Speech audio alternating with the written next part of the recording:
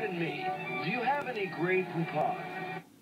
No, I don't. But what I do have is the Lac Operon. What is the Lac Operon? It's a set of genes involved in metabolizing lactose, specifically catabolizing, right? A catabolism is breaking something down. So in order to break down lactose, we have to express certain genes that are enzymes that actually break up that sugar.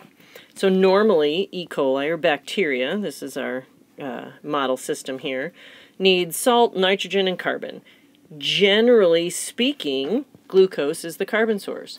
That goes the same for our cells. The first energy source we always use is glucose. Before any other energy source, we would choose glucose, right? Glycolysis is the easiest way to do it. Bacteria are the same way. The enzymes required to use glucose are constitutive because they're almost always in glucose. You almost always need it. There'd be no reason to turn those off. If they're in a situation where there's no glucose, but instead there's the sugar lactose, right? That would be the sugar in milk or dairy products.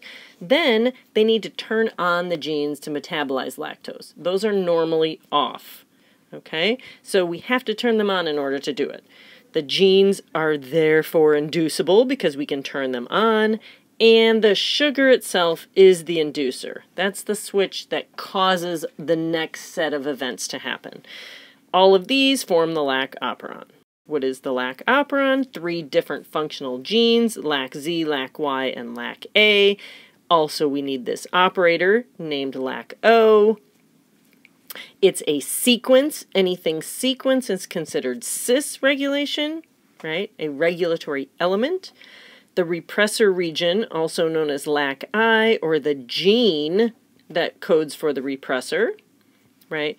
This is constitutive. It always makes this repressor protein.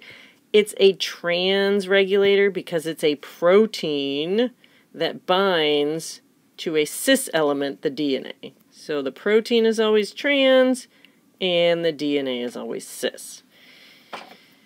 When lactose is present, it actually forms allolactose. That binds to the repressor protein and that stops the binding to the operator, which lets us do transcription.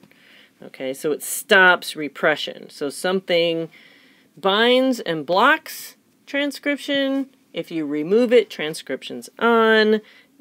That means the Lac Operon is negatively regulated. We're going to walk through all of this. So here we There I was in the Congo. Okay. Very nice. Here we are, in a cell membrane. This is just how things work. Here's our lactose up here. It needs to get in the cell, goes through this permease. This is actually LAC-Z, so we have to express this in order to get lactose into the cell. Once it's in, beta-galactosidase changes lactose to that allolactose. That's what interacts with the repressor. The LAC-Z protein, or beta-galactosidase, is what also breaks apart lactose into galactose and glucose. So then these guys can be sent down to glycolysis as usual. So here's the Lac Operon in the absence of lactose. So there's no lactose around. The cell is using glucose, as it likes to. This LAC-I gene that makes the repressor protein. So here's the LAC-I gene. It has its own promoter. Remember, what did we say about this? Transcription and translation happen. It's constitutive. Okay, always on. So when there's no lactose around, we're always making this repressor. The repressor binds the operator, which is LAC-O operator. The promoter's right here. Here's the operator. And now no transcription can happen. What I don't like, of course, you know how I am. There's always things I don't like. RNA polymerase can bind to LAC-P, or the promoter, just fine. There's absolutely nothing blocking the way of RNA polymerase from binding there. So here, LAC-P is the promoter. and RNA polymerase binds there no problem. So what does that mean? That means no transcription. Something binds the repressor and turns off. Binding and off means negatively regulated. Yes? Yes. I've fallen and I can't get up. Yeah, no transcription. So here is what happens if we are in the presence of lactose. No glucose. If there's no glucose and there is lactose, what happens is, of course, here's the promoter, here's Lac-I. We're always making this negative regulator. We're always making this repressor protein, right? This is constitutive. But now, when lactose is inside the cell, it's converted to the allolactose. That interacts with this repressor protein and causes it to not function. Guess what? It cannot bind. That, no binding. No. Just say no. Okay? That cannot bind there, which means RNA polymerase can totally bind. It's always bound before. It's on the promoter. It's nothing blocking it here, out of the way. Boom. It's going to go. We're going to get transcription and translation. We're going to make beta-galactosidase. We're going to make the permease. We're going to make transacetylase gene, which we have no idea what that does, but we don't care. It's made along, right? One big RNA and then 3 separate proteins. When these are made, then lactose can get broken down into glucose and galactose. So the presence of lactose is the inducer. It turns on the operon by binding to the repressor itself and blocking it from stopping polymerase from doing transcription and translation.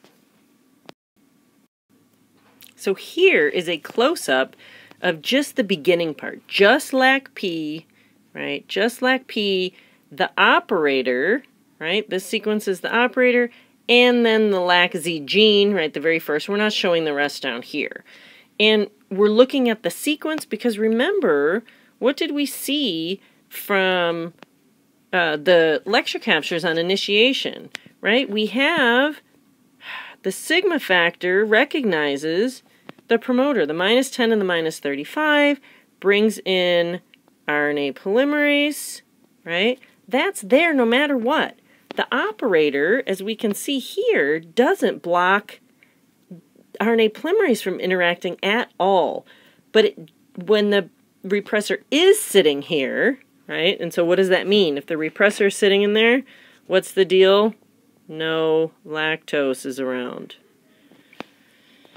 So it's sitting there. It's blocking. RNA polymerase cannot get at this sequence. It's supposed to start complementary base pairing right here, right? It's supposed to, right? This first base pair, this A, it's supposed to make a U. It's supposed to U, A, C, on in the mRNA, right? That would be the 5' end.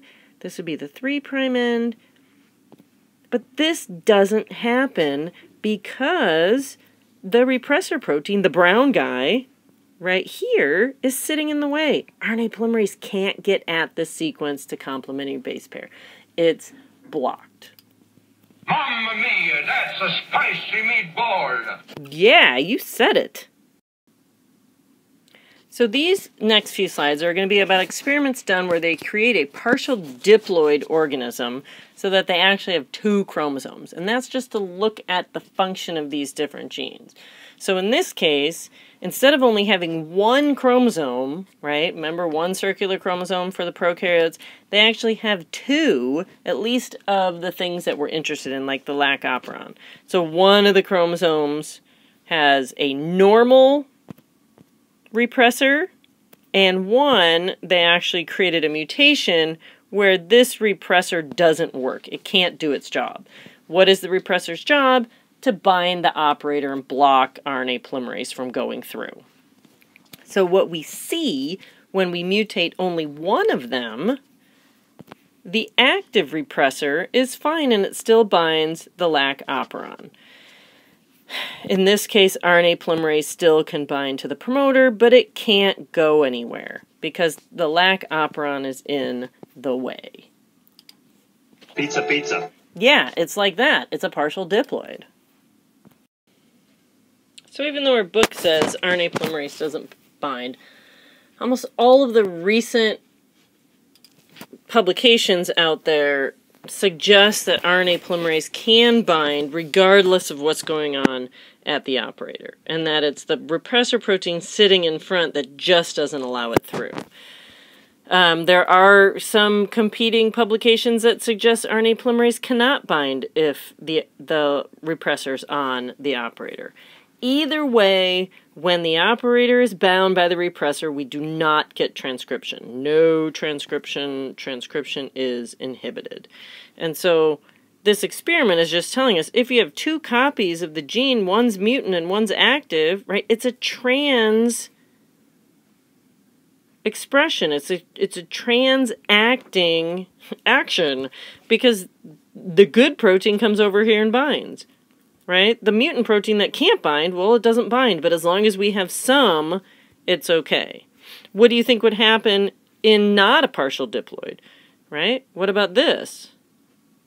This doesn't exist. All we have is this one right here, this mutant. What happens to transcription? Does the mutant bind? Does it? No, of course not. It can't bind. It's a mutant. It's not allowed to bind. So what happens? Well, yes, that too. We get this guy not bound, right? Here's this little bean-shaped guy, the striped. He can't bind. He's all sad. Guess what happens? Yes, transcription. Okay, so if it's not the partial diploid, and it's just in a regular situation, we mutate, so we don't get a functional protein, no binding, yes, transcription. Another example, what if it's in the presence of lactose? We have our, again, this is our partial diploid guy. Anytime lactose is around, what do we see? This guy doesn't do anything. He doesn't interact with lactose. He can't bind. He just sits there like a big fat loser. And this guy, interacts with lactose, actually allolactose, right? And can't bind, right? RNA polymerase binding just fine. Yes, yes, yes. We get expression. We get transcription. They're telling us we had also I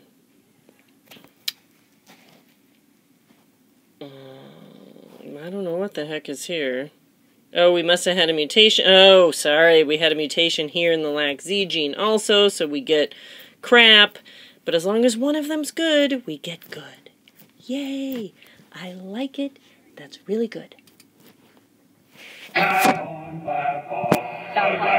Ooh, yes, I do like that. Now, what about a situation in another partial diploid, partial 2N? In this case, we've created a super repressor. The super repressor can bind no matter what. Lactose or not, whether lactose is around, it still binds, which means... Yes, the super repressor binds no matter what, right? Binds to both. RNA polymerase still binds, but it can't go anywhere, right? Oh, I'm stuck right there, which means no transcription. So if this were our Lac Operon, and this is such a great drawing I'm very proud of, yeah, it's pretty awesome.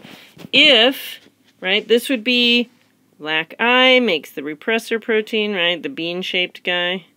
We'll color him black. He's good, right? If the promoter's working and Lac-I's working, right, this guy is going to come sit on the operator. We're going to have RNA polymerase sitting here, right? If the repressor is sitting there, we get no transcription.